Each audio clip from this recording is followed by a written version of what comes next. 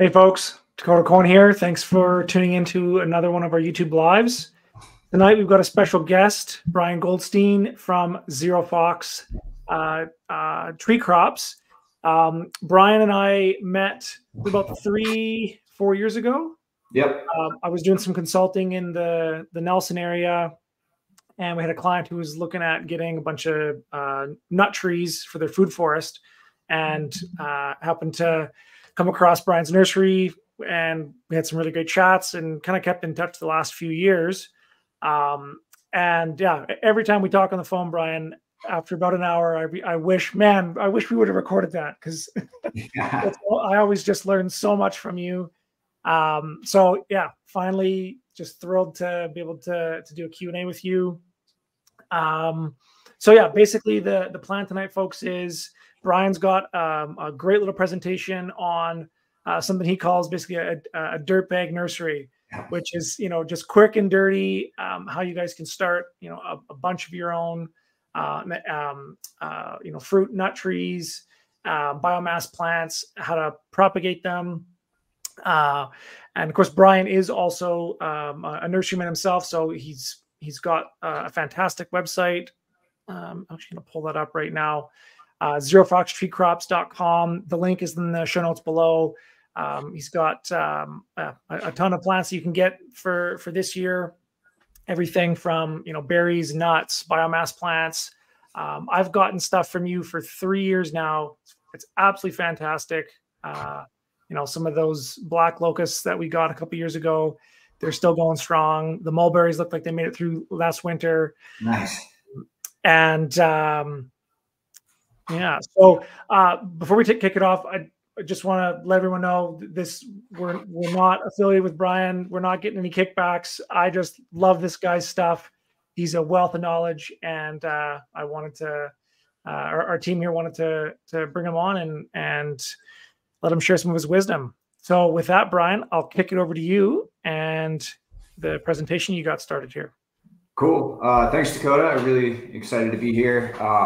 Yeah, it's the stuff you're doing is pretty inspirational to folks that are, developing their homesteads. So yeah, I'm pretty proud to be on with you guys and share some stuff that I got prepared. Yeah, a little bit about my background. I'm from the States. I grew up in Colorado and ended up on the western slope of Colorado for college in a little town called Gunnison, and it's really cold there. And so we got into like high altitude market gardening, just different vegetables that would, do well in a cold climate, and got a season extension. And, it was really just kind of a young person's, hand tools and a pipe dream sort of thing. And, some harsh realities hit. It was like the same work every year. You're not really making a ton of advancement, even if you have your system set up, it's the same annual planting every year. So in comes permaculture and perennial agriculture and agroforestry. And that stuff got me super excited, seeing the real value of tree crops and all the different things they could offer, and not have to do the same work every year, right? It's a lot of upfront labor, but once you kind of get into the harvest cycle of mature plants, it's amazing how much they can produce with such little maintenance that it was really inspiring. And I got off the organic veggie train and switched over to permaculture. And yeah, where I was at was like zone 3, minus 45 in the middle of the winter. And so kind of wanted to be in a little bit of a warmer spot and a place with some mountains, but a decent growing condition. So I found myself in the Kootenays of British Columbia, and landed here, met my partner, went through the whole sponsorship thing, and developed this nursery. So this was kind of a dream we had to figure out a way to be, making our income from perennial crops without owning land. We still don't own land, and everything we grow is on a leased parcel. It's about an acre. We got 3 young agrarians. Check them out. They do really good land matching. So yeah, we're living the dream. And so the goal was to grow tree crops and get a bunch started for my eventual homestead. help friends out with them and make a business out of it. And I realized pretty quickly that you can't just, order these seeds on Amazon. You have to find the stuff yourself. And so, we go through seed catalogs, as vegetable growers every year, and you see all the funky varieties, and you want to try everything. And when it comes to perennial crops, they're not around. The nurseries, especially in Canada, are pretty limited. And the plants are expensive. I mean, you can definitely get cheaper stuff, and it's usually in plug form. And then there's the really expensive stuff, which is potted up usually. And it's, who knows where it's grown. It was likely shipped to Canada, how it was grown. I think this is an awareness that's going to be growing a lot is just nursery practices and how toxic they can be. And so I'm kind of learning that as we go, and I'm like, well, there's got to be these other ways. So, I'm definitely not inventing the wheel here. I learned a lot of this stuff and was inspired by guys like Akiva Silver, Sean Dombrowski. They're in the States, in upstate New York, pretty similar climate to where we're at. And I was just learning about these plants and seeing what they were growing and some of their techniques. And I was like, I could do that. But the crux was finding the plants. So what I'm here to do tonight is kind of give you some tips and tricks on how to do this yourself. Because, developing your own homestead, it's going to take, even if you're on a few acres or less, that could be thousands of plants. And you probably don't have a budget to just buy every single plant. And even if you did, a lot of those plants are not from where you're from. And even though we're dealing with, not necessarily native plants, but, plants that, an English oak that works in Alabama might not work in Ontario, right? And that's really true of some of the heavy hitters like chestnuts, different berry crops. And so, my eyes started opening up once I realized I couldn't just order, a Canadian grown chestnut seed or hazelnut seed. And it's like, well, where do you get this stuff? And it's like, you got to go find it. So, we're going to break down kind of some ideas that I've been developing for, finding species and then what to do with their seeds or cuttings, and some pretty simple ways to get their genetics growing in a home nursery so that you can populate your land, with a bunch of plant life. And this really ties into what you're doing, Dakota, because, if you're going down this entropic agroforestry route, that's not just a normal amount of plant, that you need to install there. That's exponentially more, right? And it's never done. You're always adding into the fold, and, adding plants and taking plants out, and just kind of, turbo boosting those organic cycling, whether it be from like the material it's in or the succession level that you're at. Yeah. So it adds up, and you're going to need to grow a lot of your own plants. And the thing is, not only will you save money, is you'll end up, figuring out the regional plants that grow around you and finding things that are best suited for your property. And it's, it's really exciting what you're doing to see how densely you're planting stuff. Yeah. And how you're getting away with it, right? I mean, people put things at, 25-foot spacing sometimes. And, when I talk to customers and they're like, well, what's the spacing on this? I'm like, well, it depends on what you're trying to do. But, hazelnut bushes can be planted a meter apart if you want. And part of this is that, the centropic effect of so many plants in one space and coppicing things and chop and drop and all the different things you can do to, catalyze these life cycles. But it's also just a function of mass selection. I mean, when we put things in the landscape, it's not a guarantee that it's going to work out, right? Like, there's some dependable plants, but within that, the cultivars are highly variable. And I think that's the exciting thing about a lot of these perennial crops. And that's like the frustrating thing is you don't know what kind of apple you're going to get out of a seed. And, when you just have one spot for the perfect apple tree, you tend to think seedlings are a dying cause, right? And I guess our approach here is kind of just throw a bunch of stuff at the wall and see what sticks. And you're doing your own breeding projects, and your property will be more resilient in the long term for it. Yeah, absolutely.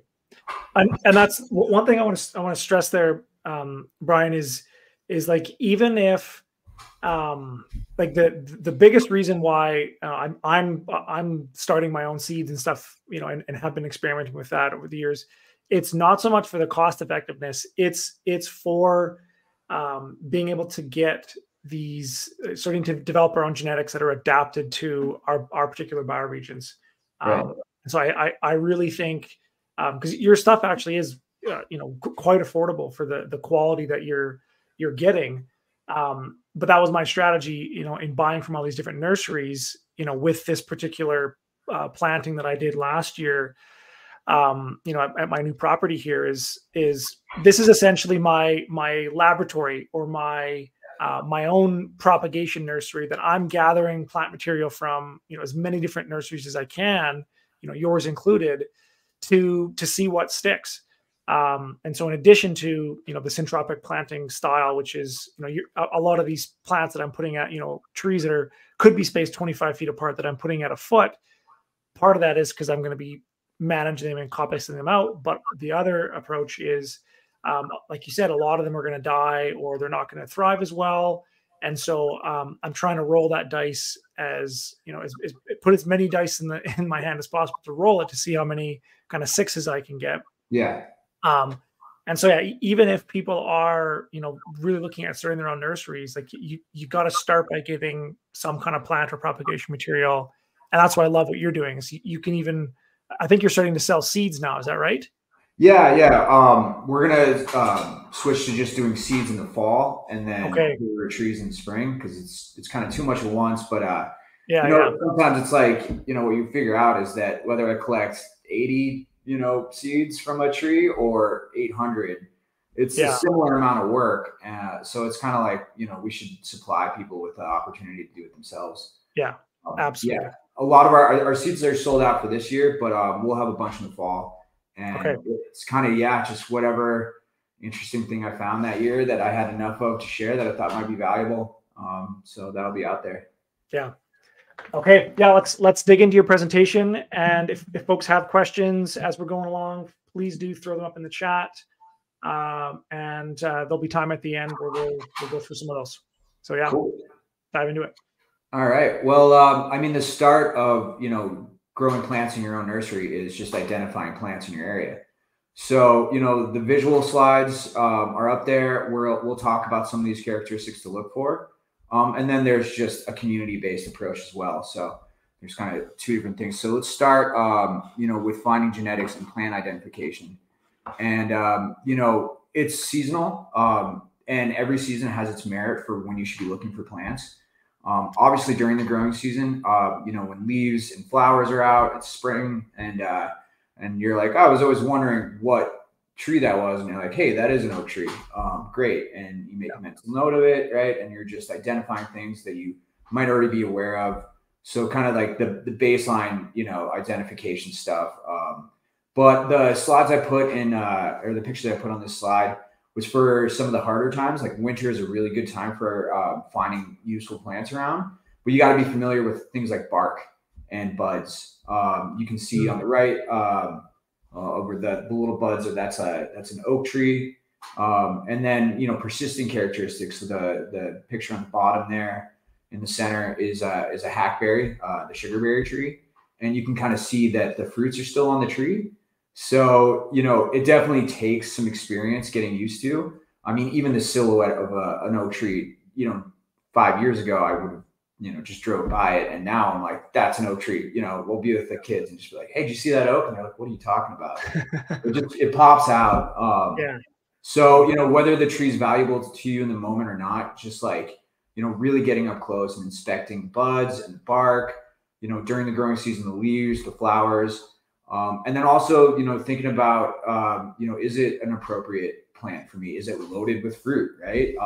Is it having these big harvest years? Well, is it every year? Are there some big off years? You know, don't just assume that because there's no nuts on the ground doesn't mean that there won't be next year. A lot of these trees evolve like that, right? So it's observation seasonally and annually, right? Like you'll have to watch trees for years sometimes to figure out that they're just, kind of some masterpiece of genetics that you got to have. Yeah. So yeah, those are definitely things to look for when you're looking for stuff. Places to do this. And this, like I said, I'm not coming from a generational nursery where we just have, all of our stuff growing and we collect our stuff on site. It's like, no, I'm out in, a country that I'm not from, in an area that's new to me. I got to figure this stuff out. So, just kind of like the on the ground techniques, town parks are really good. Recreational fields. I mean, boulevard plantings in Nelson, right? There's a whole row. Like the first acorns I ever collected were these red oaks. And I realized I was like, wait, every tree on this boulevard is a red oak. This is amazing. And then I had a guy come up to me and tell me that, like, hey, these red oaks are from like the Red Square in Moscow. And I mean, grain of salt, right? But there's stories attached to these Totally. trees. People come out of the woodworks to just tell you about them. Other great places are graveyards. There's often super epic trees in graveyards. We go. Well fertilized. Yeah, totally. Right? Ghosts in the seed, right? I go on like seed finding vacations that aren't officially seed finding vacations to the rest of my family, but like when I'm back in Ontario visiting the in-laws, like I'll just be wandering through conservation areas. Look at all these hickory trees, and you find stuff. Arboretums are another good spot. You gotta make sure that you're acting appropriately, and if you're allowed to take stuff. Sometimes it's just a matter of contacting people. I've rarely had anyone be like, no, you can't take that. But it's nice to ask for permission rather than explain yourself after the fact. Look to see if there's an arboretum in your area, contact the director, say, hey, you have an interesting linden tree. Could I collect some seeds off of it? As long as it's not damaging anything, it should be pretty kosher. Old neighborhoods are really good place to find genetics. Uphill Nelson, BC is an epic spot for finding trees in this, town. It's not, European old, but it's been around for a century of domestication. And so, immigrants bring their trees with them. In the Kootenays, right? A lot of the epic walnuts around here are from the Doukhobors. So you kind of, you see these trees and you're like, what's that? And then you talk to an owner and they're like, oh yeah, this tree's been here, since we lived here and we've owned the property for 60 years. And you're like, oh my God, this is special. So, kind of putting yourself in the area where they might be is a really good thing to do. Just kind of always being on the lookout, just casually when you're driving around. Last year, the trees had a hard time losing their leaves because we had such a late growing season and then an early frost. And that was a perfect way to key out oaks because the oaks just did not lose their leaves. So you could just be driving down the highway going 100K and spot a tree just loaded with brown leaves. And you're like, that's probably an oak. And lo and behold, there you go. So that's just, different strategies for finding plants just kind of while you're out in the world. And it's, it's always fun to just go on the treasure hunt, see what you'll find. I've had some weird, it feels like acts of God, finding plants where it was like, oh, this non-king cherry appeared out of nowhere. How did that happen? And it's kind of that law of attraction. Like if you're looking for the things, they will show themselves. Yeah. And so then the other methods for, finding genetics on a social level is, the internet's a really powerful tool and people love talking about plants. Even if they don't know the name of it, they're just like, I don't know what it is, but this thing rains down, this type of fruit. And you're like, oh yeah, you take a picture and you find out, you're like, oh my God, that's a persimmon. There's different social apps that are like made for this. So iNaturalist is one. If you're ever in any place, you can just bring up iNaturalist and it'll give you like a map layout and you can look at all the different species that are in that area. And it's super beneficial, right? I've found different, especially when I'm back east and I know nothing about the area. It's like, oh, cool. There's like a bunch of hickories over here. Like, all right, let's look at all of Canada and find out, where the, native pawpaws are. Cool. Is definitely a super cool tool to use and contribute to, right? Because like as you make observations, you're just kind of contributing to the community. And so, if you want to keep it private, I get it, but putting that out there for other, collectors or just people that just want to see this stuff. And there's no, it's not just native plants. It's not just exotic plants. I mean, there's insects on there. It's everything. So Hmm. Naturalist is a cool one. Let's see. I have a little list that I made because that's the main social app that I use for like finding random plants. Yeah. But there's another one. There's a seed trading app called Squirrel, and you spell it with 2 I's and 2 R's. And it just started, but basically people get on there with seeds they have for sale, and seeds they're looking for. You can make requests. So definitely want to plug that app because the creators seem like pretty humble people, and it seems like a good thing. Other apps that I looked up that were similar to iNaturalist were Seek, PlantNet, and NatureGate. I have no experience with those, but I'm sure it's a similar platform where you can just look at pins on a map and, figure out, you can just type in the word, genus Castanea and see if anything comes up. And if it does, go to the pin on the map, knock on a door. And that's a good segue into what it takes to get access to a lot of these genetics is just putting yourself out there and kind of asking, asking a homeowner, be like, hey, I saw this tree from the street. Does it have any fruit on it? Could I come get some seed? And people are usually pretty excited to share.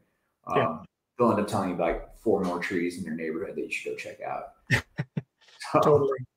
Yeah. Awesome. Let's see.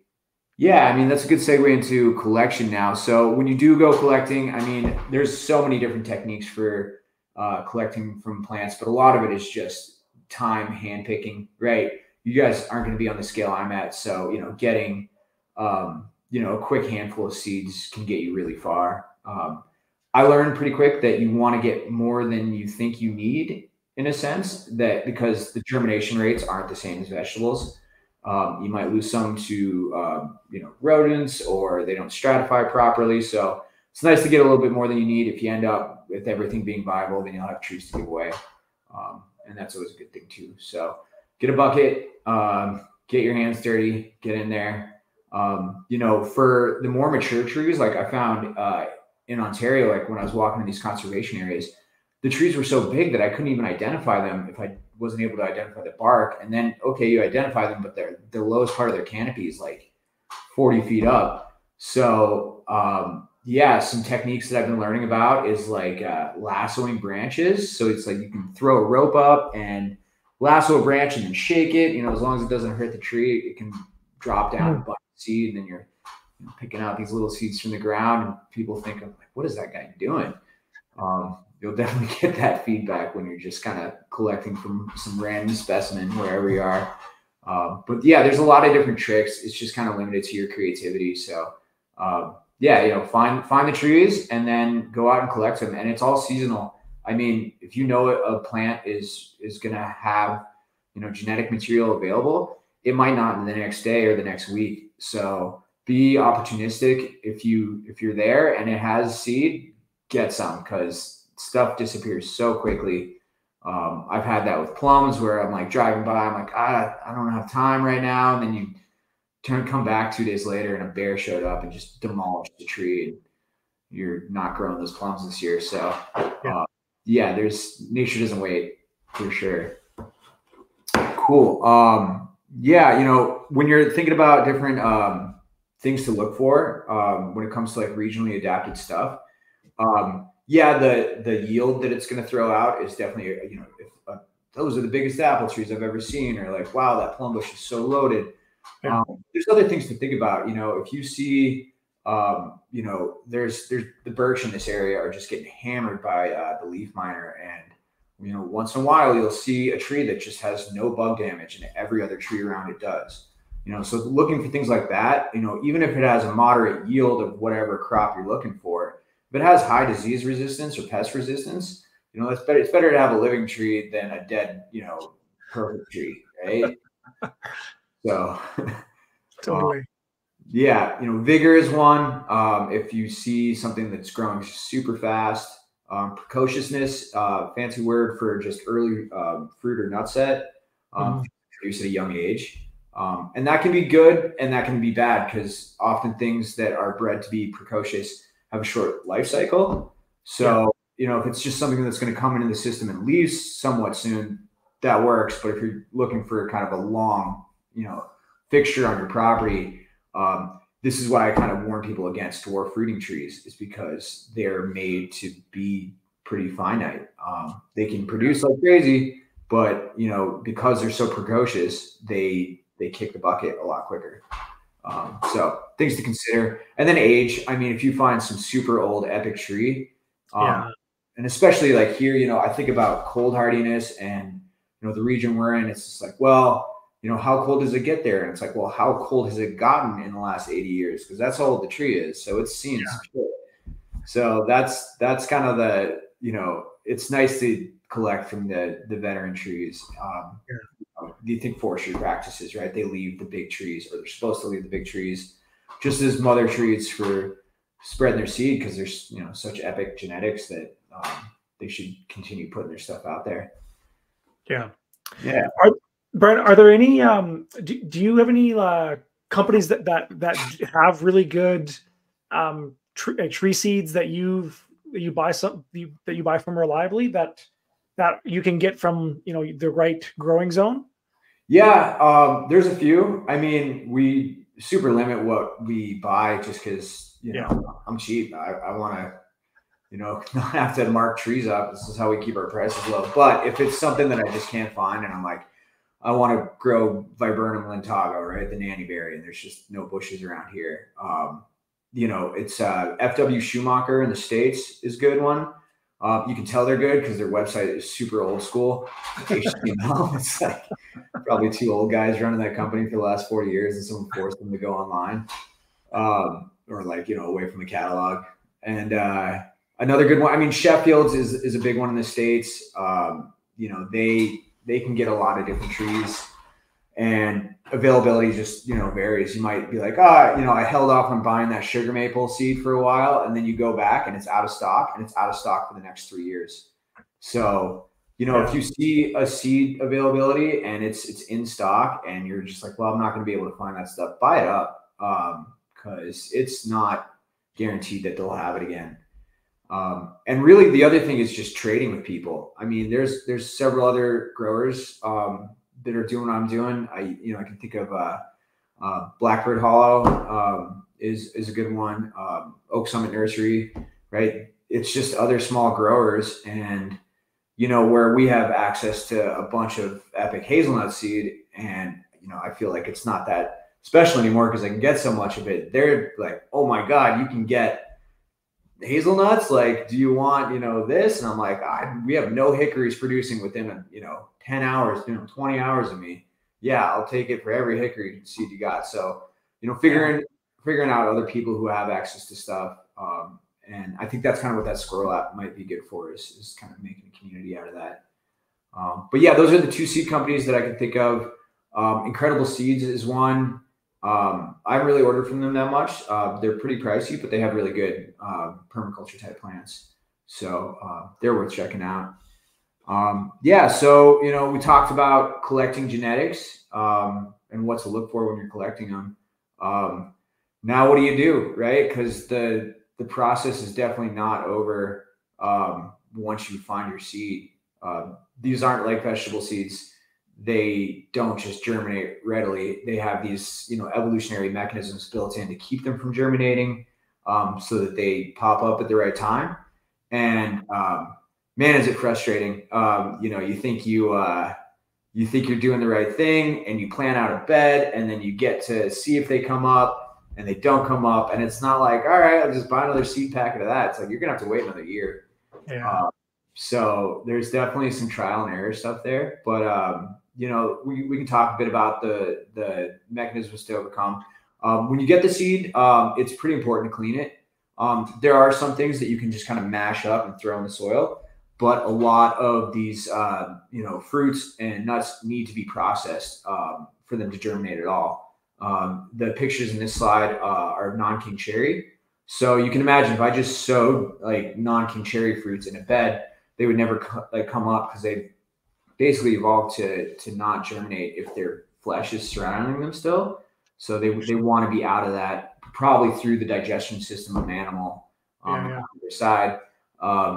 You know, you can go find bear poop in the Kootenays and and then put it in like an air prune bed and see if anything comes up. That might be a way to get huckleberries germinating, but you're not going to be able to do that for everything. So cleaning your seeds is important. And yeah, the matrix, I've learned how to do this. You know, they make really expensive machines that do this stuff. And, you know, it's pretty much as simple as getting a paint mixer and beating the heck out of the seeds, call it the maceration. And that's if it's a strong seed. So with these non-king cherries, you can kind of see the bucket there. And then I got the paint mixer on the drill. It's nice to have a corded drill because it would take up a lot of batteries from your battery powered drill. But yeah, you basically just mix them up in a little bit of water. It depends on the seed or the fruit that, you know, how much water do you add.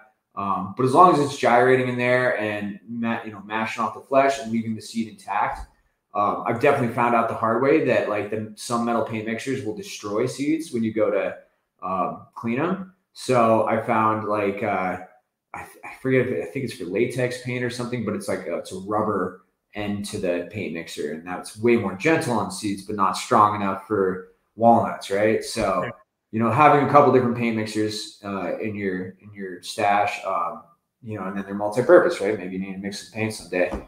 But yeah, you macerate the seeds, and then it's just a process of decanting. So in the picture on the left, you can see I'm pouring off the pulp, and a lot of seeds, especially like any members of the prunus family, apples are really easy to do. You know, you're just macerating the seeds, getting the flesh off of them, and then you kind of mix them up with your hand and then pour off the flesh as the seeds settle and the pulp will still float.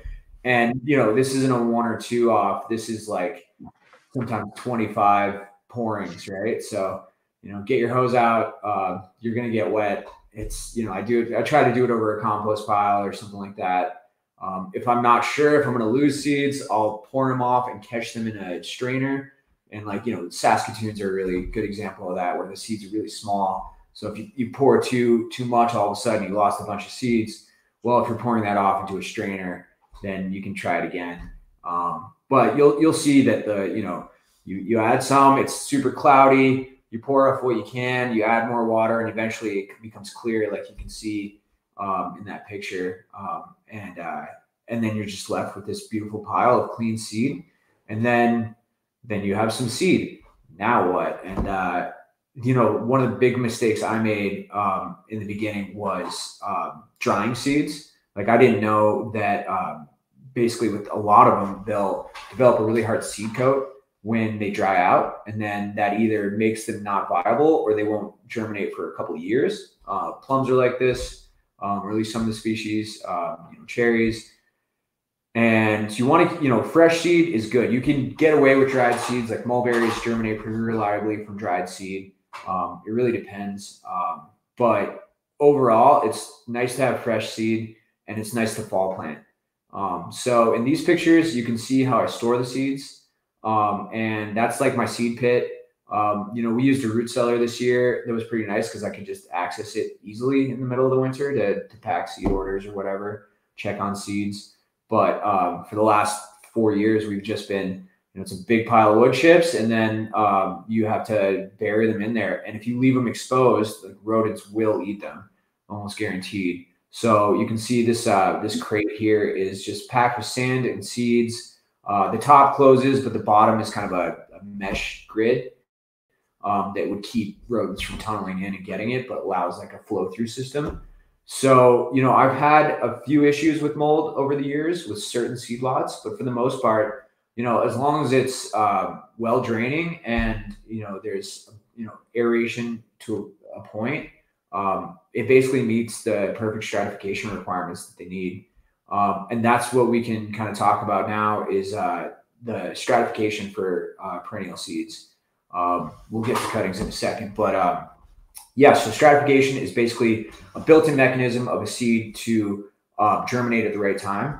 And there's warm stratification and there's cold stratification.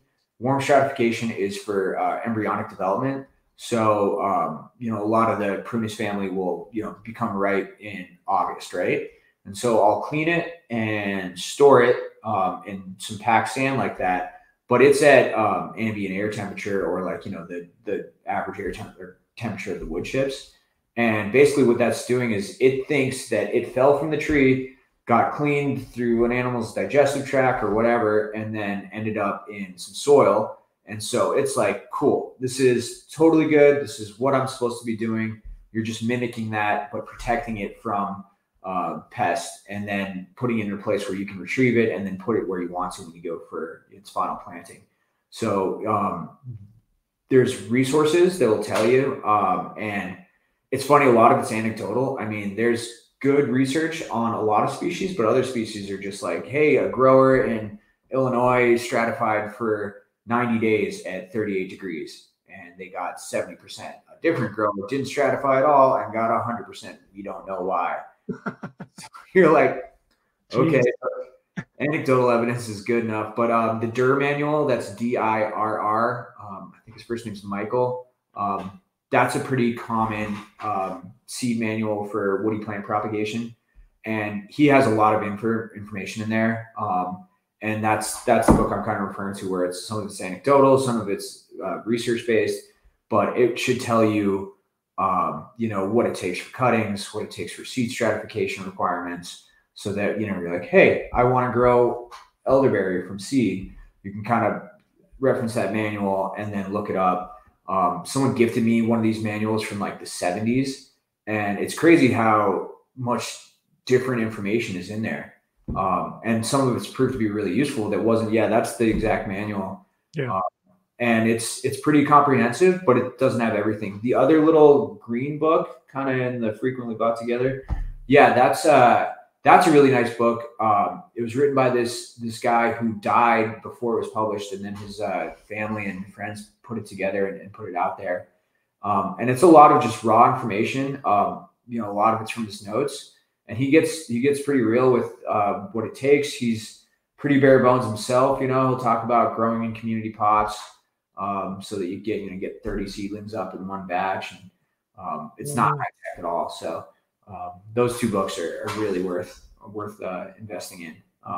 And then you have just a reference place for how long to stratify. So we'll basically store our seeds, and like I said before, fall planting is great if you can. But the problem with fall planting is that if you put a chestnut in its nursery bed in October, it's probably going to get dug up and eaten if you're in a place with a lot of squirrels. Yeah. So what do you do? And I think on our last slide, it's kind of not totally in order, but it's the very last slide, number 13. There is a shot of, those white round things. Those are actually all buckets buried in the wood chips. And it's literally just a 5-gallon bucket drilled with holes on the top and the bottom, and then just packed with nuts. And the ratio is about 50-50 sand to nuts. This is something you gave me this tip last year, and I didn't have any sand, but I used peat moss 50-50. Sure. So I'll let you know how that works. Yeah, it should be good. I mean, sand's cheap and free, but it's also really heavy. If you want to get jacked, you're carrying those buckets around. Fun thing to do. So I've had pretty good results with those. You can definitely add too much seed, and it's kind of like, hazelnuts, no doubt, they'll always be fine. Too many chestnuts, you can have mold issues. So it's kind of, play around with it, but it's nice. I mean, you can do just a bucket packed with sand, and then I have these little mesh bags for small batches of seed, because not everybody needs 900 hazelnuts, right?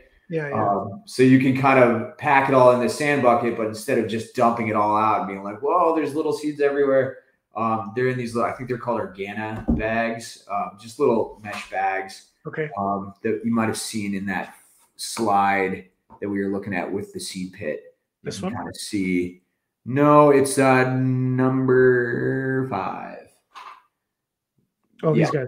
Yeah, you see that little green bag, and it's just a breathable mesh bag that kind of sits at the top. So with the different kind of stratification, or even like scarification, or the having to let things ferment, because I know there's a bunch of different strategies, and you said there's warm and cold.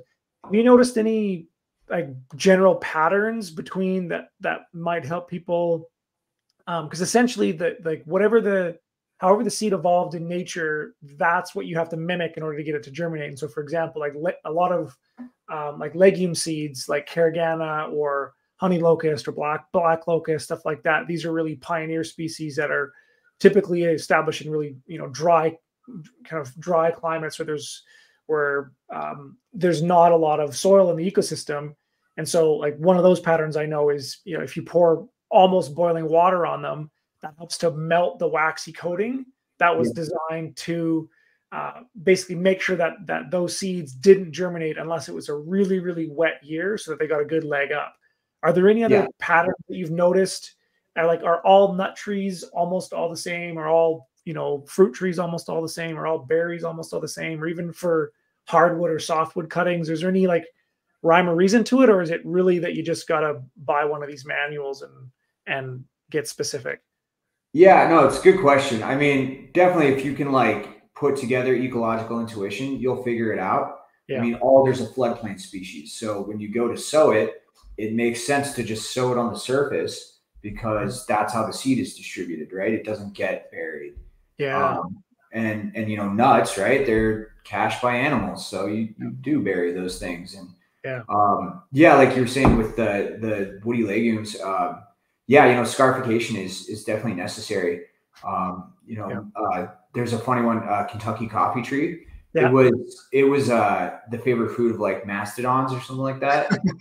And so it requires serious like scarification to the point where like boiling water doesn't do the trick. I took out like the metal cutting blade on my circular saw and was just like grabbing seeds with pliers and holding them up to the circular saw. Yeah. I've tried to do that too. It's dangerous. Holy shit. Yeah. And that's in that green book that we were talking about, I think Growing Trees from Seed or whatever. He uses the grit bag a lot. And so the grit bag is just a way to macerate off the flesh. But it's basically just, it could be a Ziploc bag filled with sand or coarse gravel. And you're just in there just rubbing the bag, and that's going to clean off the flesh, but also scarify it, right? Yeah. I've heard other people use almost like rock polishers. Like you put stuff in with sand and then turn it on for days to make really smooth things. Yeah. Totally. There's one PDF online that says that. It was from like the North Dakota Ag Extension or something. So I got a rock polisher for the kids for Christmas. Right. Business expense. Yeah, totally. I think especially for sensitive seeds that are going to get destroyed by anything else, it's like you can put them in the rock polisher. It's a lot more gentle, but it just takes it can take 20 days. Right. But that'll scarify the heck out of it and clean all the pulp off of it for sure. Just a level of patience. Yeah. So I think that's pretty good overview on scarification. I mean, look these things up. There's pretty like good explanations online and species specific. If it says 90 days, check on your seed after 60. Sometimes they germinate anyways. Yeah. And you're getting years ahead, right? Like finally, I've been on point to the linden seed I collect this year. It's doubly dormant. There's no way around that. Like I'm not messing around with hydrochloric acid to break down a seed coat to skip a year. I'm just going to collect 2 years in advance and then collect every year. And I have one bag that does its warm stratification all summer in a protected place that I don't even plant them, right? They're just out there in their seed pit. And then I'm growing the linden from 2 years prior to that. And then, that crop goes out. The next seed batch that's been sitting around for a year goes in. I collect that fall, knowing that it's not going to come up next year, but the year after. So, having that foresight and a doubly dormant stuff is like linden and there's a bunch of medlar is like that. So, and it's a survival mechanism, right? It's just like, we're going to go down and we're not going to come up for 2 years so that the animals that prey on us aren't going to just feast on new seedlings every year. They're going to change it up. So there's definitely those like intuitive ecological patterns that you can kind of, like figure out what it's going to take. But just try to mimic, if the seed falls in, maples are a good example of this. There's spring seeded maples where you can collect the seed, plant that same year, and you're going to get a little baby maple that same year, right? Mulberries start producing in June. If you collect the seed in June and plant it, they'll come up. they'll come up and be like that tall, right? But it's not always just that thought process, because like a lot of the plums will come up or drop in July, and they need the ripening period of the warm stratification for the rest of the summer. If you were to just collect them and throw them in a refrigerator, it wouldn't get to that point of embryonic development. So that's kind of where the manual is helpful. It's all online. Right? Cool. Yeah. Okay, cool. So I think the next slide was going to discuss cuttings. So cuttings are a great way. We don't do only seedlings. We're getting into a lot of cuttings. We're going to graft a bunch of stuff this year. There's a lot of people who do grafted stuff. I get why, because there's just these special cultivars that were seedlings, right? At one point, remember. But yeah, to do clonal propagation with hardwood cuttings is a really easy way to get a known plant. And you can do it at a huge scale. So the picture on the right is, I just took this picture this afternoon. That's our bottom heat propagation bed for hardwood cuttings. And you can just see how many you can stuff in. That bed's, I think, 4x8. And it's there's a couple thousand cuttings in there. And you don't even have to put them in individually. You can put them in clusters and have them root out, and then you pick them apart and try to be gentle. Cool. And so, for the agroforestry crops that are good for this, it's often berries, because the berries will layer. And we're not going to talk about layering today. That's more of like a nursery technique rather than what you need on the homestead. But just imagine a live bush, a branch gets laid to the ground by snow, some dirt gets kicked over it. That branch can shoot roots off.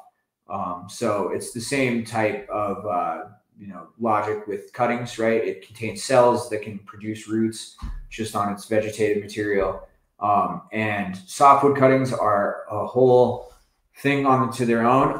I didn't really add any pictures to that, but because it involves misting and timers, stuff that you don't necessarily need to do, on the homestead level. But the hardwood cuttings are really nice. Live staking works. I know, Dakota, you have a bunch of experience with poplar doing this stuff. Sadly, it's been pretty hit or miss. Like I put a bunch of stuff in last year that I literally cut that spring, put a little bit of rooting hormone on, and just drilled in probably 1,000 of them just to see what would work. Right. And the survival was, and these are in beds that were irrigated. They were very well looked after. Right. And the ones that survived, they had as much growth as the rooted cuttings I paid, $2 for. Right. But the survival rate was pretty low. Yeah. Now I'm wondering if that was because I cut them a bit late in the spring, and so they were already starting to break dormancy. Right. I also had to let them sit around for a bit, so there may have been a bit in there. I'm going to keep experimenting with that, but every time I think I can just throw some stuff into the ground and think that it'll miraculously take off. Yeah. No, it's more complex than that. And totally. Yeah. And I mean, it's funny because it could be something as simple as seasonal timing. So you do everything the same, but you just cut 2 weeks earlier. And that's my gut is that's what it was. Is I cut a bit too late, and I didn't keep them. I did keep them in my root cellar. Sure. But it was just, I don't know. I've tried probably 5 or 6 times on in different diameters. And this is the first year I've ever actually purchased rooting hormone, right? And dipped them in that. But still was pretty disappointed with the success rate. So this is why I'm such a big fan of guys like you who are doing all these things, because if it takes years to experiment with all this stuff to get it down pat. For sure. You only get one try a year. And that's, I mean, the beginning to start with, it's like, how simple and easy and lazy can I be about this? And if it works, then don't use the, rooting hormone or the bottom heat propagation bed.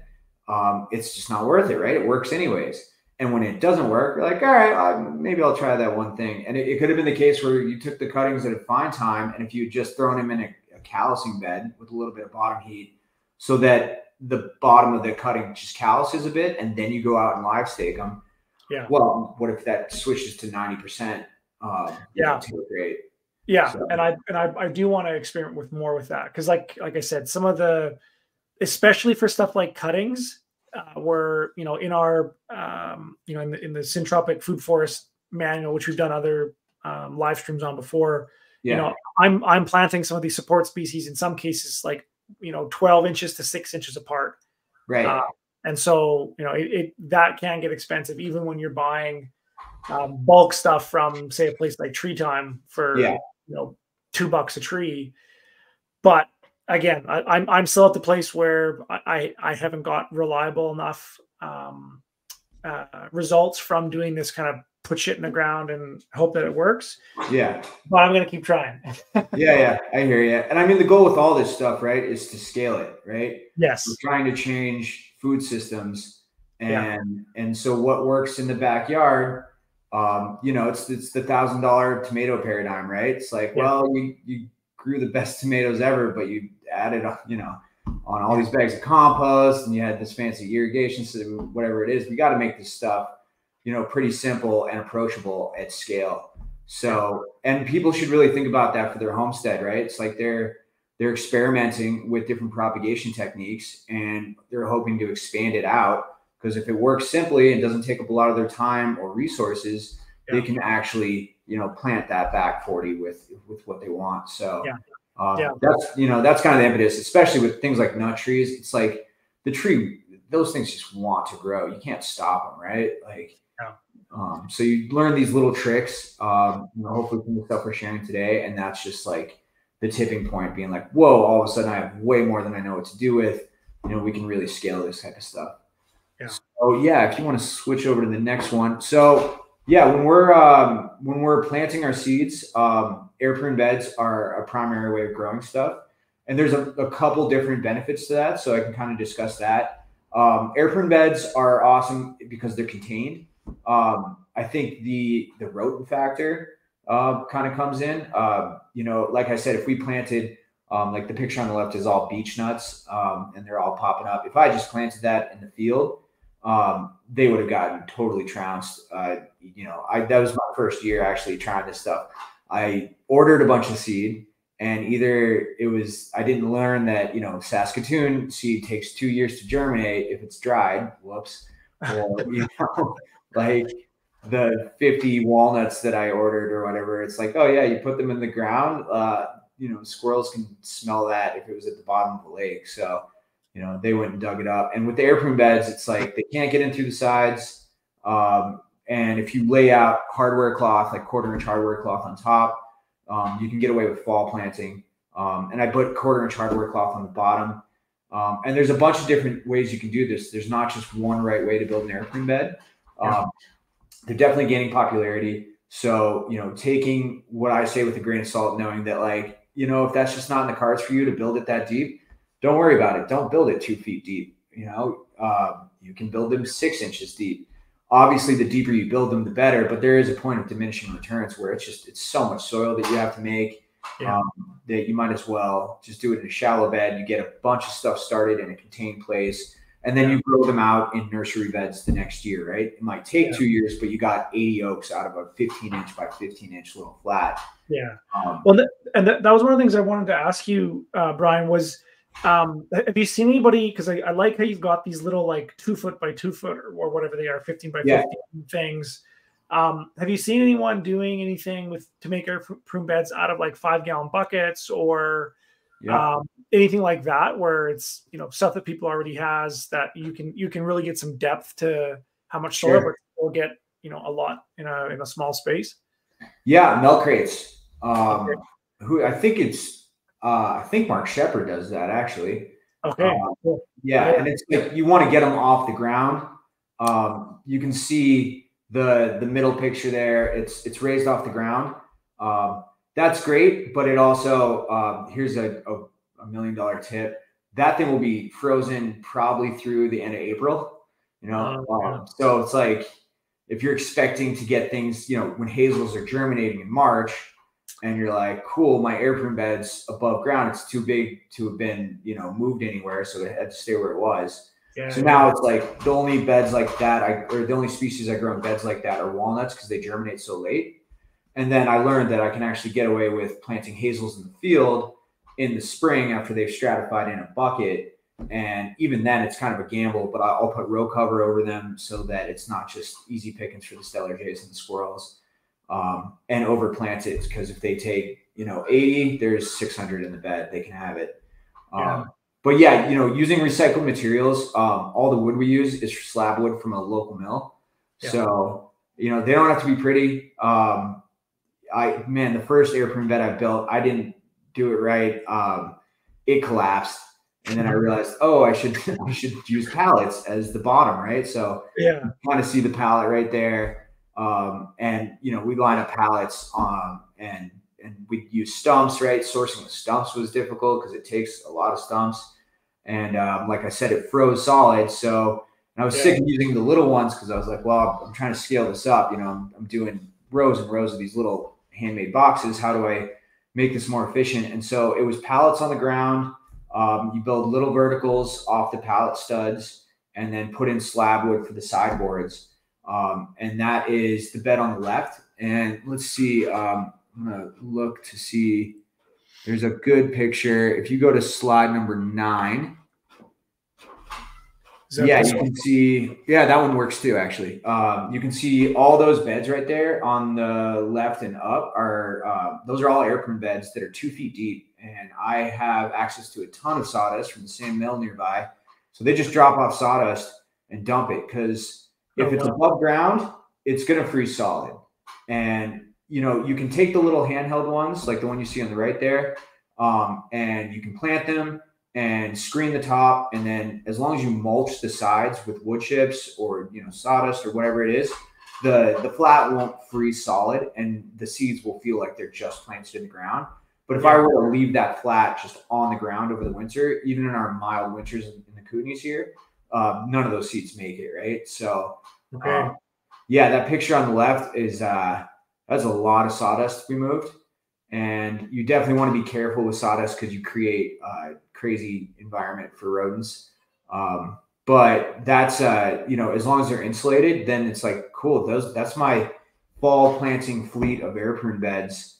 And it really took, you could use that photo too, actually, the sowing one. It took a lot of time and effort to make all the soil, build the beds, but once they're there, they'll last. I mean, we have beds that are over 5 years old now that are doing just fine. So, they really serve their purpose, and you can get so many trees started in them.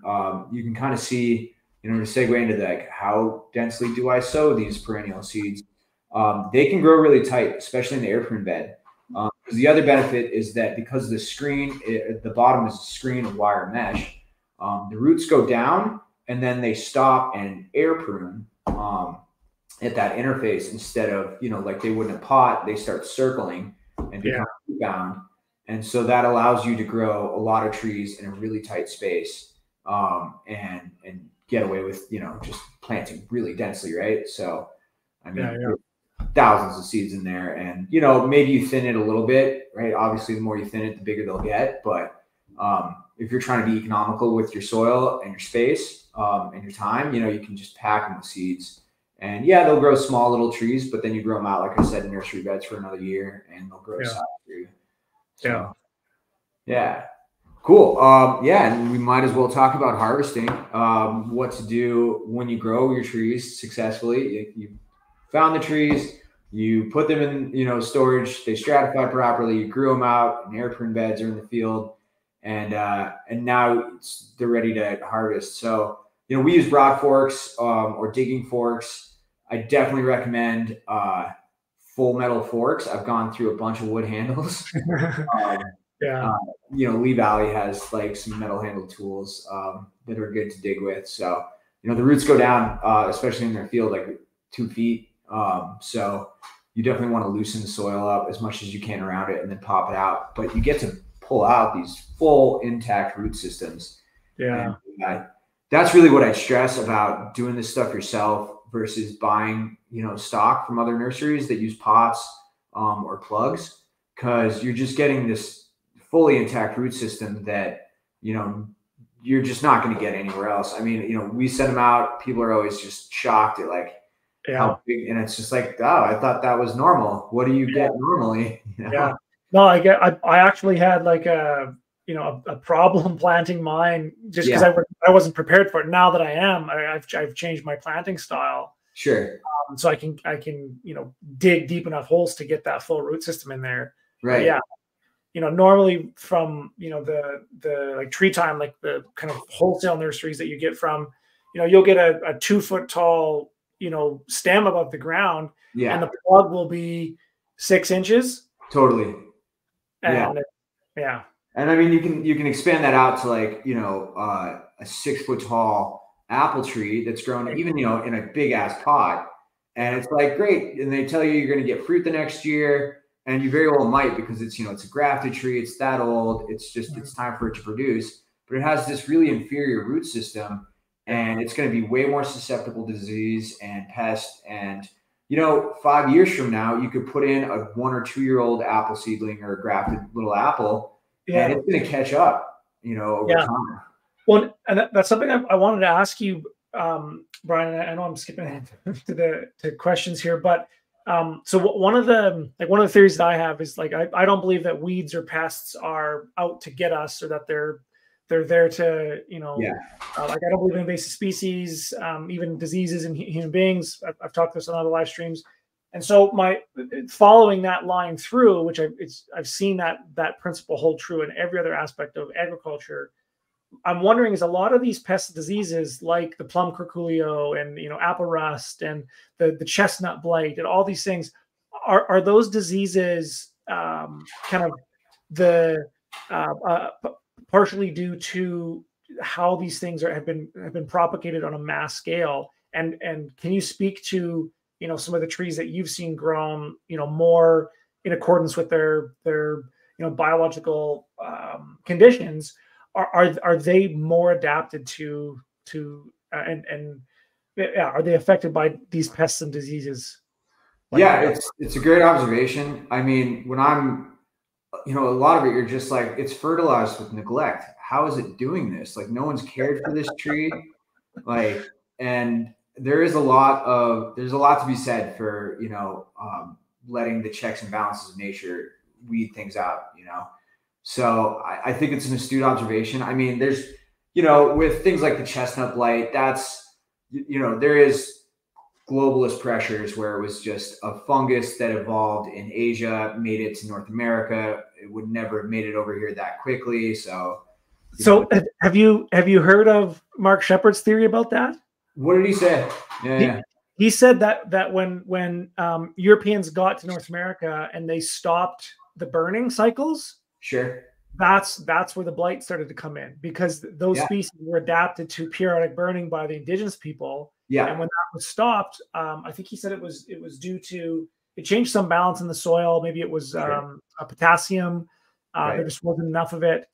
And anyways, so I don't know if that's true or not. Like I said, if every other aspect of disease or weed that I've looked into for any other thing, it's always they're not there as a bad guy. They're there actually to help and to either they're kind of nature's garbage collectors to get rid of the old stuff so the new stuff can come, or in a lot of cases they're actually there to help repair the damage that's being done, and they're seen as the thing that's causing the sickness.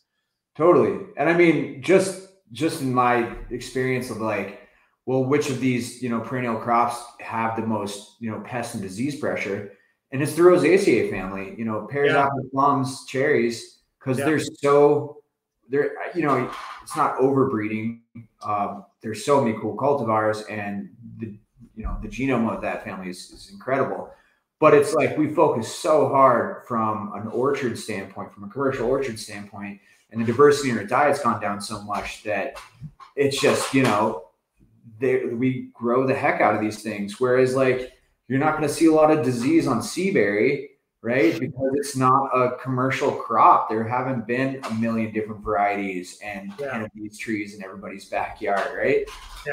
I mean, walnuts are fascinating because like English walnuts, I'm not sure they're positive of where the actual origin is, because the crop has been grown so many places all around the world. I mean, probably China somewhere. but yeah, you're just looking, it's like the wildness in the genetics and the diversity is a good thing. And so when we're talking about the uncertainty of what you're going to get, that's the built-in mechanism to keep things fresh, right? To not have redundancy, that, it's not a defect of, the same apple tree to get disease, right? The disease is showing us that we need more diversity.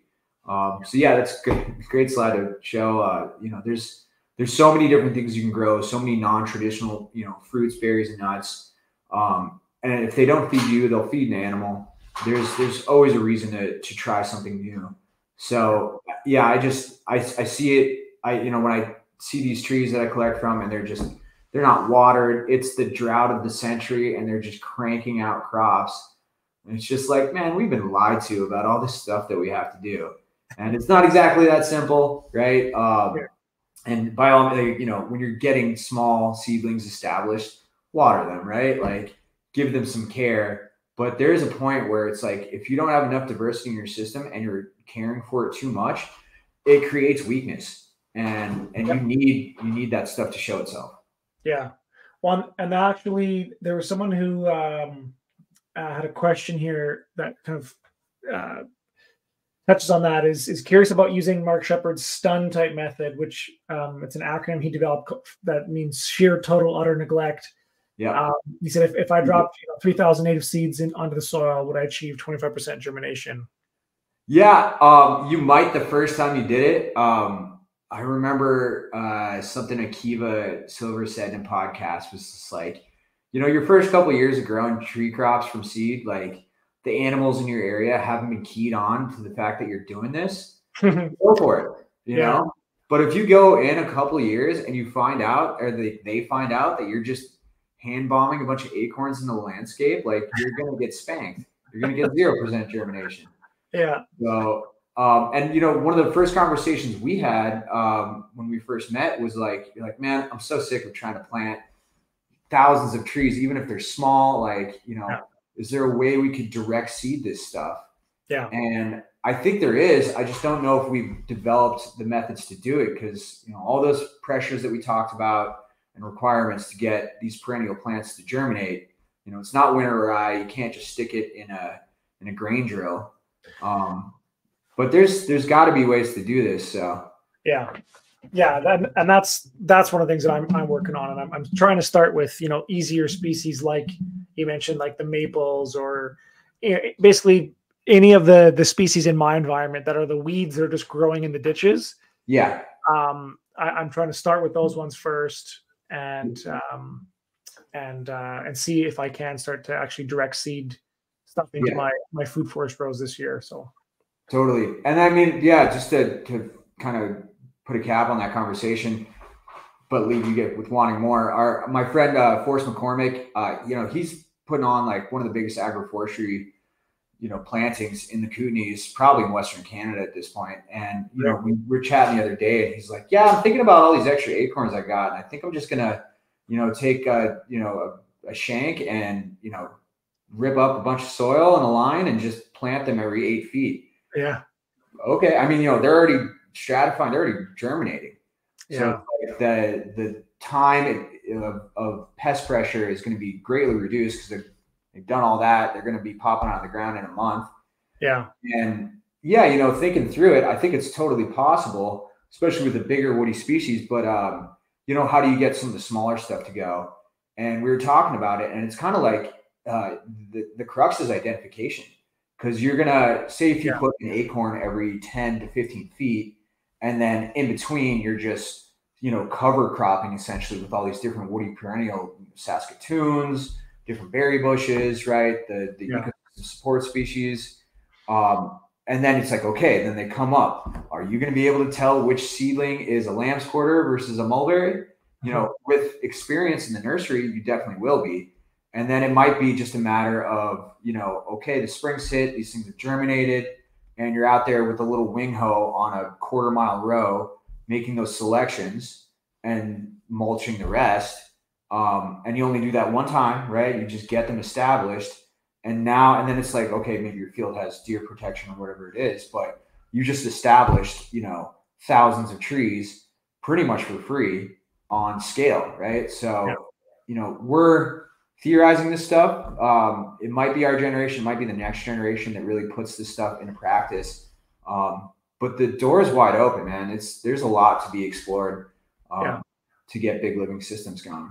Yeah. And this is what a lot of the guys in the subtropics, where Syntropy was first developed.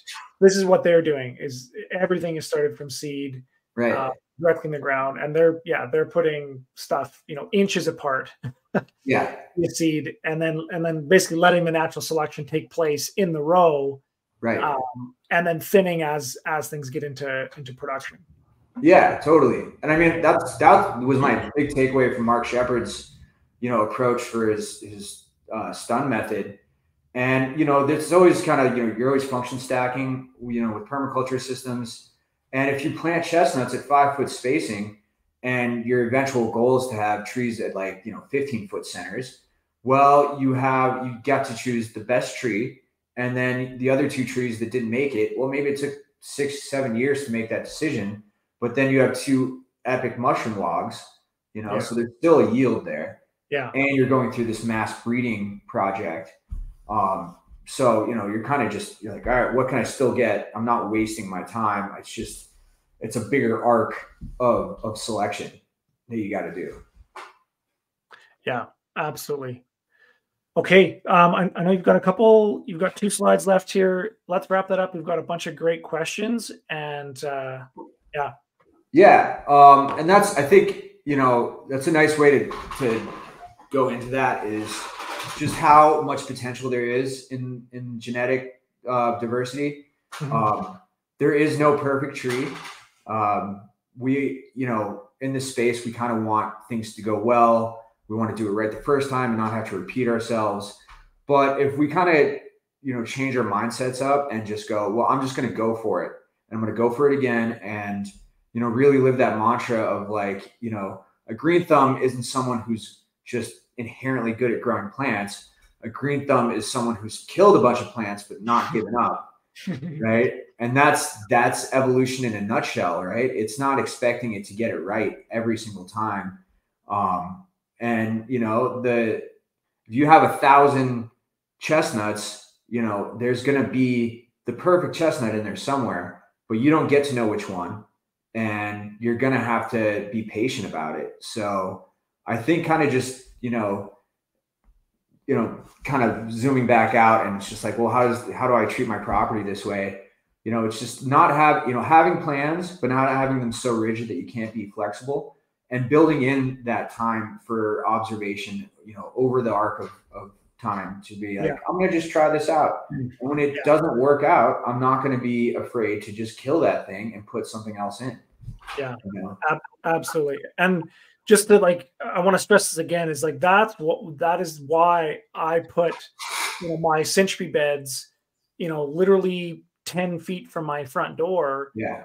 Is because this is my laboratory. Like I fully expect that half of the things that I put in are going to die, or I'm going to cut them out because I don't want them. But that's part of my strategy. In the next 2 to 3 years, I'm going to learn so much about what's going to do really well on my new property. Even though I already have some experience in growing fruit trees. So I really encourage people to do that. Like Brian's saying is you know that some of the stuff's you're gonna make mistakes. Like last year, I put there was a banana plant. It was like an indoor one, but as I'm buying stuff for my nursery, they had one of these. It's like, what the hell? I'm gonna throw this in just to see what it does. It didn't even, you know, grow anything basically the whole summer. But you know, the other day I saw like sugarcane like stubs like in the grocery store. So it's like, oh, totally, I'm gonna grab some of those. I'm gonna throw some of those in the ground.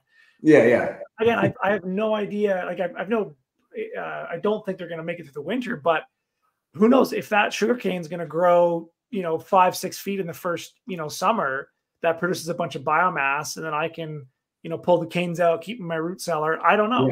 Yeah. But that was one of the things that Bill Mollison really stretched, was in the first.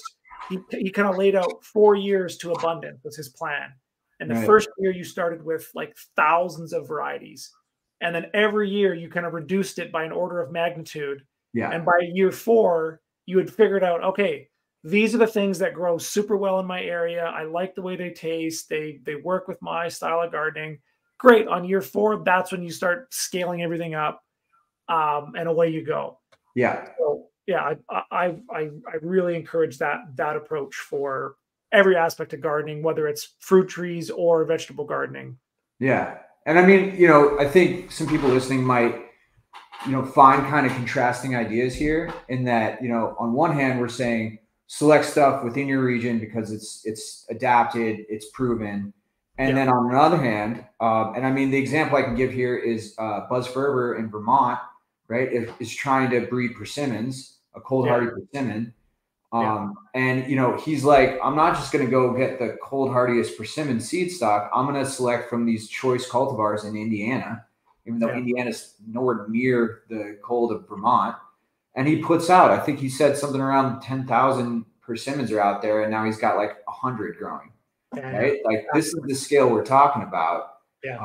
Just because it's not from your area or proven to be cold hardy doesn't mean you shouldn't try doing it. Now he's a plant breeder at that scale. Maybe you don't have that same capacity on an urban lot somewhere, but all my customers that are buying persimmons, like it's right there in the description. Like this is experimental, right? Like persimmons are not a proven crop in Canada.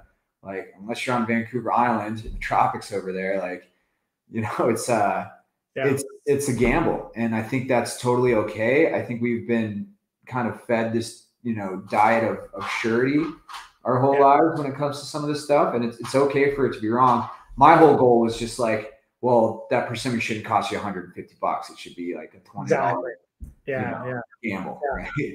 Well, and it's like, it's such a good way of putting it. Is like, I don't buy lottery tickets. I don't go to the casino. But the way that I get my kind of kicks is by, buying stuff that's 2 or 3 zones outside my growing zone and seeing if it's going to work. Because that would be like winning the lottery. If I can get a cold hardy mulberry or a honey locust that's going to grow well and produce fodder seeds, like that is an absolute game changer. Yeah, no, that's it. And I mean, whether you own land or not, it's like, I want to inspire people to just start, breeding orchards or, plantings. Get your municipality behind it, get your school behind it, right? Put something in where it's just like, we're going to flood with a bunch of different diversity of genetics.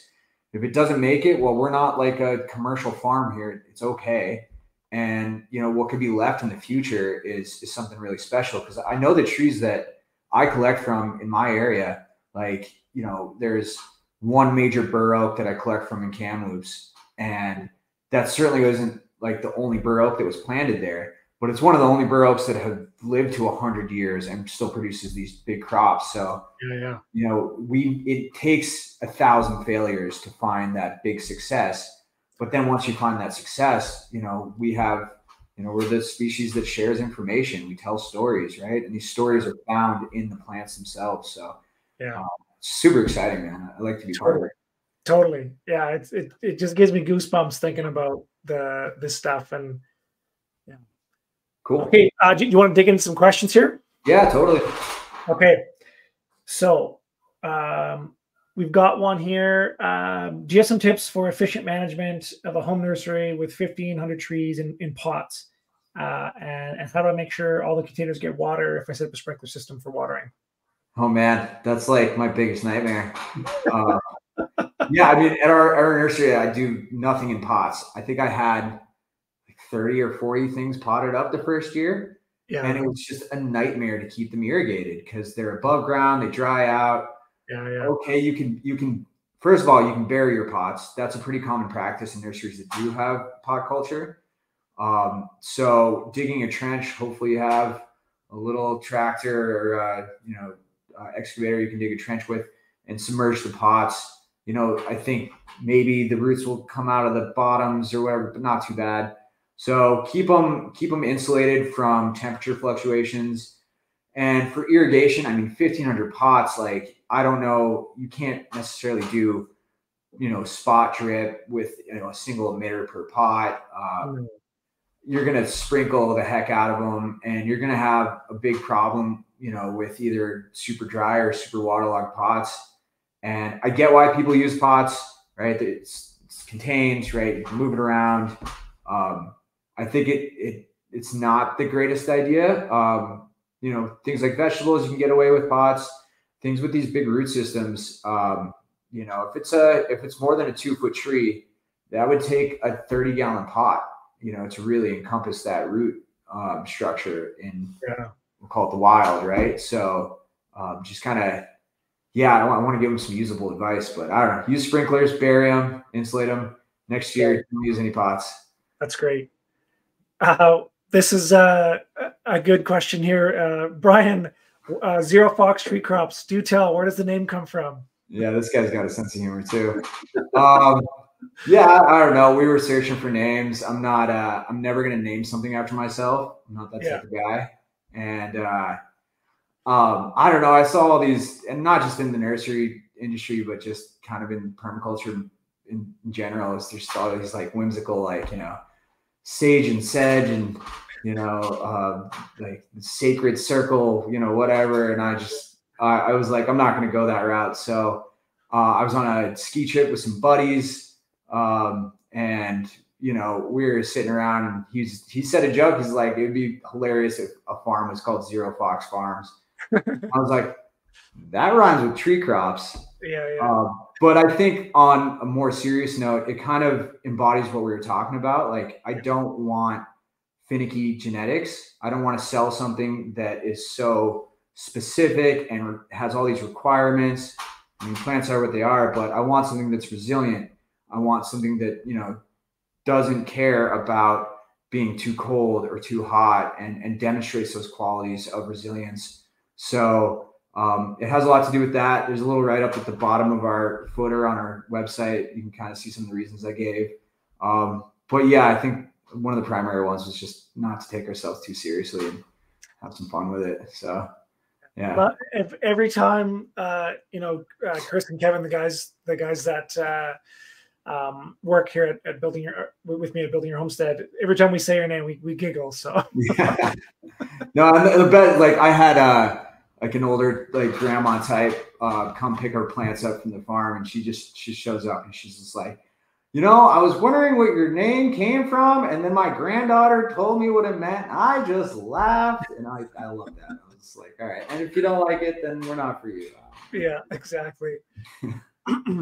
Okay, another question here. We've got, is it hard to start hazelnuts from seed? I've started apricots from seed successfully twice, but have had zero luck getting hazelnuts. Is there a specific technique? Yeah, definitely.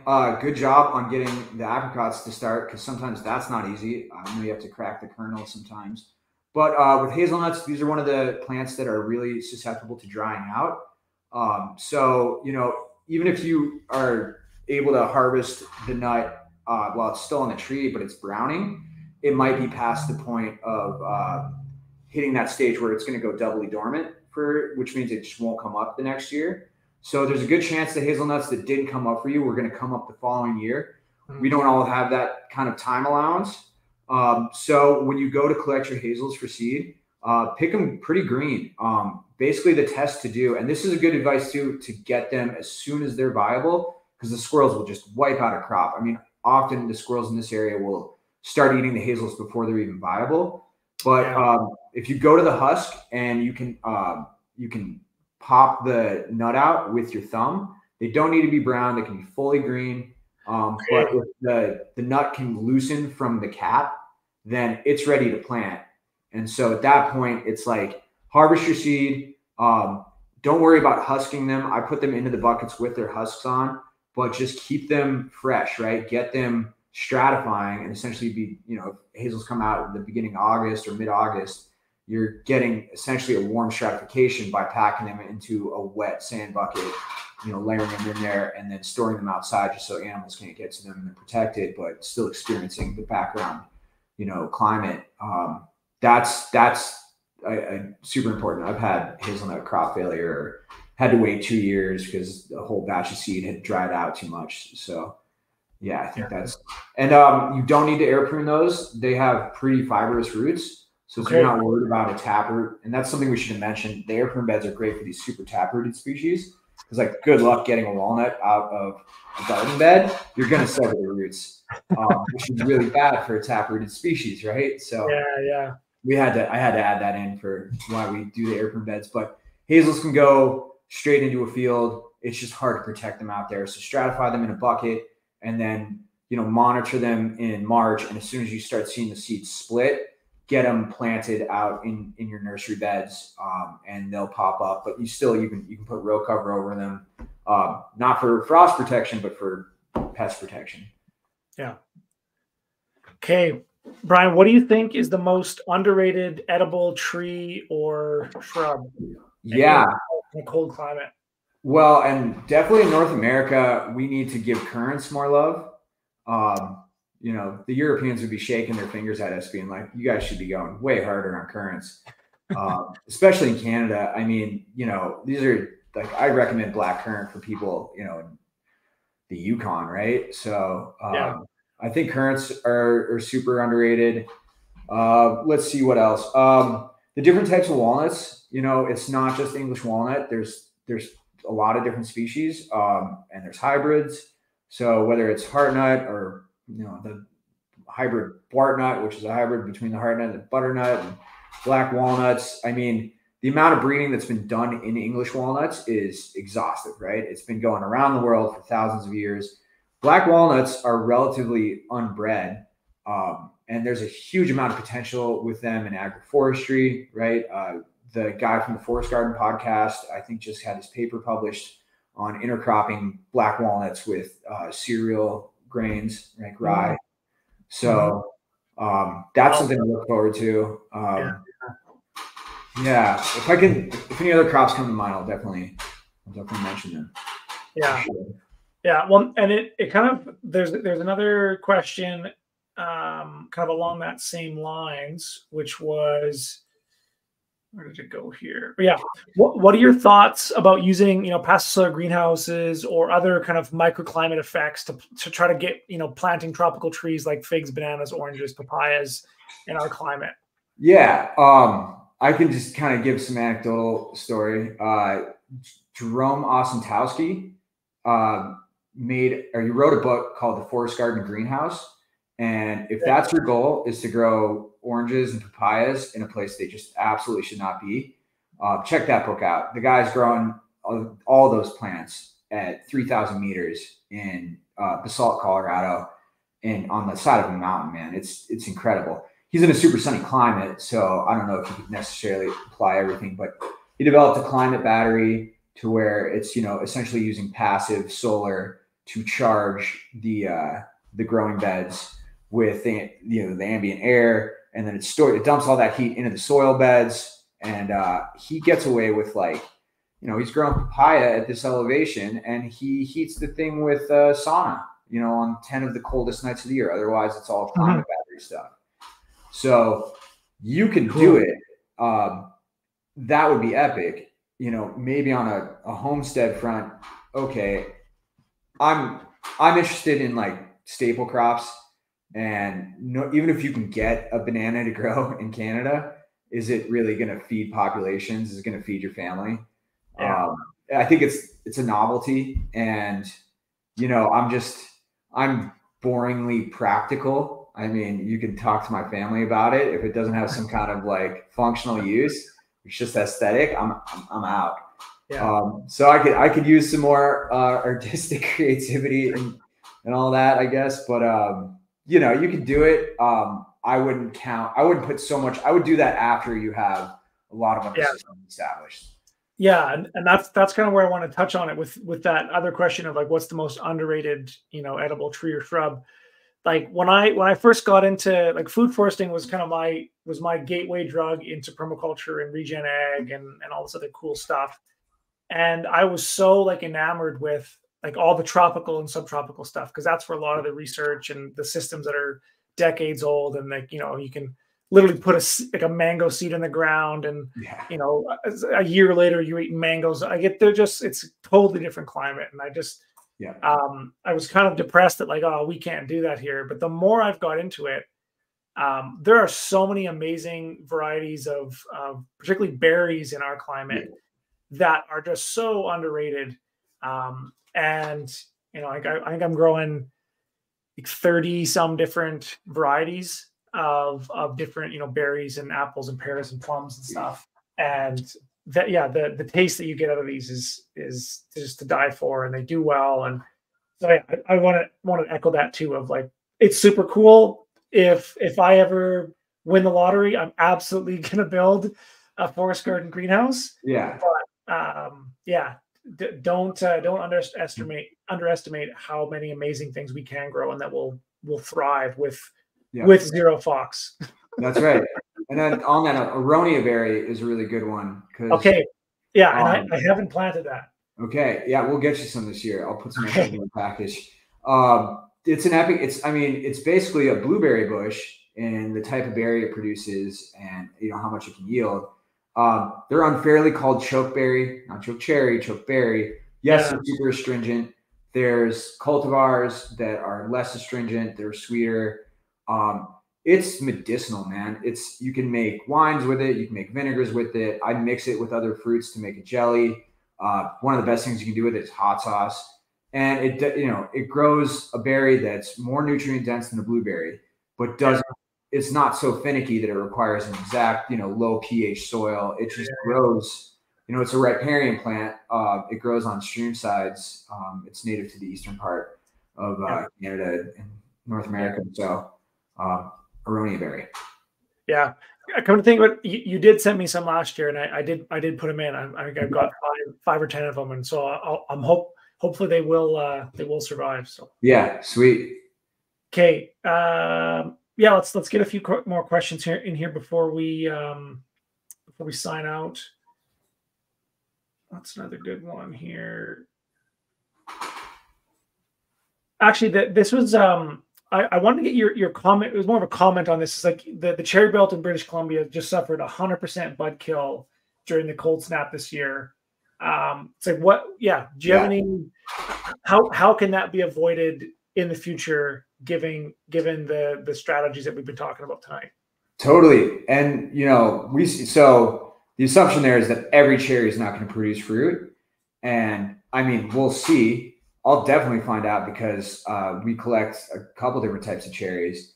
But my guess is some of the non-king cherries are still going to be loaded with fruit this year. Interesting. And so it was the sweet cherries. Yeah. Totally. So, and that's where it's like, I'm not saying don't grow sweet cherries on your property, but it's diversity, like there's a good thing. Structural diversity is biodiversity. Right. So a non-king cherry is much shorter. It also has, different branches, or it's more of a shrub than a tree. Yeah. So it's just, its whole structure is completely different. And also its buds are probably a lot more cold hardy and a lot less susceptible to waking up while the cherries are going to be defunct this year is because we had such a warm snap in February and it woke everything up. Right. That's from a plant that's not anywhere from here or a similar climate. So it could be bad for the commercial growers, but I'm guessing some of the non-kings still do it. Same with like the American plum that we grow. I mean, it's not the biggest plum. It's not the sweetest plum. It's got thorns on it. And I love it for all those reasons because, it can get toppled by a bear and still send up, new shoots. It has thorns on it to keep the deer away. The flowers are way more frost resistant and later in the spring. So, all these adaptations that you would expect out of a cold climate prunus species, whereas like, if we just stick with grafted stuff, you're gonna get shut out some years because of that. So yeah. Okay. Brian, in closing, any final thoughts to impart with people as they are going to head out and try to start their own nurseries or plant their food forests this coming year? Yeah. I'd say, whatever's holding you back, just go for it. I mean, you keep it simple. Try it the most stun Mark Shepard method you can in the beginning. And if you get nothing out of it, then, well, it was probably not that big of an investment to begin with. You know, go for it, right? There's so much abundance around us. You know, I don't own land. I've never, you know, the trees that I've planted are at friends' places. You know, we have a couple at our lease plot, and man, the trees grow fast. Like, you know, that kind of be the other thing I'd say is that, you know, a lot of people are worried about, you know, oh, it's just going to take a lot longer. Maybe I should just buy something that's bigger and will produce sooner. But, you know, the mentor guy that's been teaching me about this, he's not a permaculture guy at all. He collects trees like the way people collect, I don't know, rose bushes or something. He just loves trees, right? Yeah. And now it's like he started planting a couple in the 70s. And man, Dakota, if I ever get a chance, I got to take you to this guy's place. Okay. Yeah. He has every temperate, like every temperate tree species all-star. So like all the different kinds of oaks and all these crazy maples. And you're walking with him through his block, and you know, you start realizing you're like, he planted every single one of these trees, most of which he started from seed. Yeah. And the dude is just fretting over. He's like, oh, which tree do I take down? I put them so close, you know, good problems to have. And it was just, you know, I'm young and just so enthusiastic where I'm like, this is the coolest thing I've ever seen. And he's sitting there being like, this is my, you know, I don't want to have to make these decisions. But like his quote that I just took away is just like, you will be, you know, he's like, do you want the good news or the bad news? He's like, oh, give me the good news. And it's like, in regards to planting trees from seeds, like they all came up. You want the bad news? They all came up.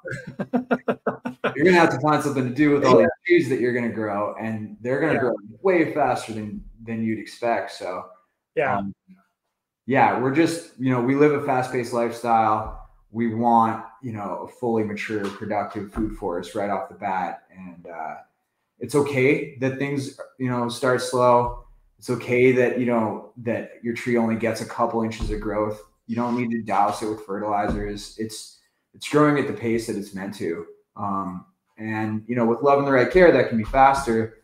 Put it in a systems thinking context, that can be faster. But you're going to have more trees than you know what to do with really quick. So just go for it, because, there's no better way to learn than just planting a seed and seeing what comes up. Absolutely. Yeah, there's few things that have been more meaningful in my life than walking through you know, a shelter belt, or, you know, some of the older food forests that I've planted, and it feels like a forest. There's nothing else compares to that. Yeah. So pretty. I guess before we close off, Brian, just to tell people a bit more about Zero Tree Fox, what you do, how people can buy from you. All the kind of details. We'll do the plugs. So everything's on our online store. You can see what we got left. Everything that's available is on the website. I'm actually about to update the website with some more pawpaws, because we made a trade with a grower in Ontario, and I think we'll have 50 more on the website. So you said pawpaws? Yeah, we got pawpaws, man. I don't know about an Alberta experiment, but hey, you don't know? Okay, because I've been wanting. There's a guy in Ontario that says he's got some that will grow in Zone 3. So, what a claim! I mean, I think it's the same thing. Like, plant them out. These are seedlings, so we should throw a couple in your pack just to see if it works. Well, if you have any seeds, I would love to plant just the seeds from start. That's basically our cold climate mango. So totally. And so everything on our website is there. We have a couple deals right now. If you use the promo code SPRING, that's SPRING with all capital letters, it's 10% off and 2 free hazelnuts with your order. And we just put on free shipping for any of our packages. So I did a bunch of pre-assembled like food forest packages. And then there's the custom package that you're on right now.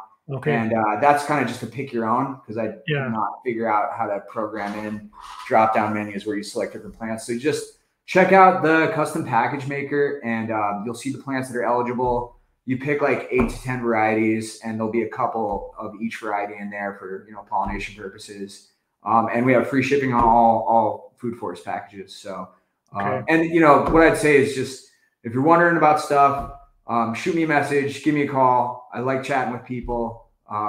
you know, I'm all over the place because it's spring and we're doing all the things at once. So maybe email is best, but yeah, get in touch. Cause like, I think people's questions are where I learn how to, you know, be better at this and for what to try next. So yeah, check us out. Follow us on Instagram. We're just under our farm name, Zero Fox Tree Crops. And yeah, we'll be putting out more blog posts and, you know, interacting with the community. We might have some workshops later in the year, but yeah, awesome. That's where you can find our stuff. I hope to chat with you again sometime soon, Dakota. I think we got other topics we can get into, eh? Yeah, absolutely, man. So yeah, all the links that Brian talked about tonight, they're down in the show notes below. Make sure you check that out. Make sure, I think you've got a newsletter list. Make sure you sign up for that so you can stay up to snuff with all the stuff. I know you sold out super fast last year, so I'm shocked that you still have stuff right now. So make sure you guys get on that. And it's fantastic stuff. I think I've got from you for 3 years now. Yeah, this will be your third year again. Yeah, and I'm just always blown away by the quality and just beautiful stuff. Appreciate it. Brian, thanks so much for what you're doing, man. This is I think there's one of my favorite there's two of my favorite quotes that I love about kind of trees and stuff. One of them is, you know, they say that the best time to plant a tree was 20 years ago, but the second best time is today. And the other one is a society becomes great when old men and women plant trees under whose shade they will never sit. That's right. I love that. And I think that's what gets me so jazzed up about the stuff that you're doing and the experimentation. It's truly inspiring, man. So thanks for helping us build a better society. Heck yeah, man. You hold a tree seed, you're holding a forest in your hand. Yeah, so true. Okay. Take care, man. Have a good night, Scott. Take care.